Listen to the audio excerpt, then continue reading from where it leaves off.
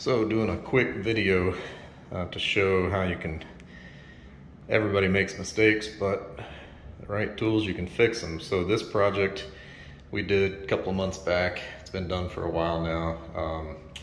Homeowner called and said he thinks we covered up a vent. We did. So we laid underlayment throughout this whole project, and somehow this one just got missed. So we've got the heat cranked up. It's pretty cold outside. So we use a Flir camera, and you're able to see where that vent is. So I don't have a tripod or anything to hold my phone up, but I'm just going to mark that outline with a Sharpie and then cut it out after the fact and clean up my mess and fix my mistakes.